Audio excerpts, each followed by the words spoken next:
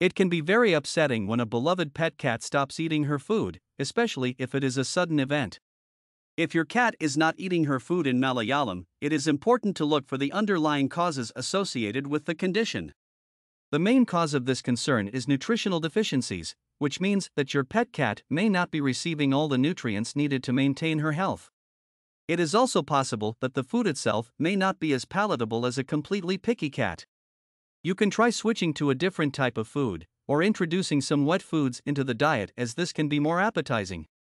It's also possible that your cat may have developed an aversion to her own food because of a previous bad experience, such as eating something she disagreed with. If your cat has been ill recently, it could be a sign of a medical condition. In such cases,